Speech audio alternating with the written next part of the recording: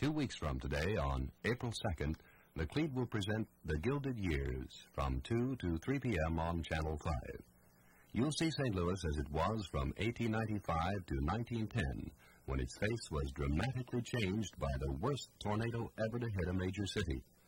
And elegant Vandervetter Place was the fashionable address.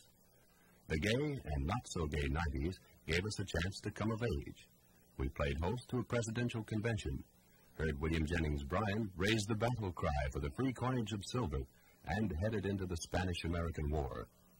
Streetcar operators went on strike, demanding 25 cents an hour and a 10-hour day.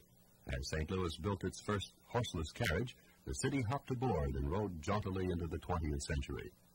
We celebrated a centennial with the greatest fair of them all, and came to be reckoned with as the throbbing heart of a proud and powerful nation.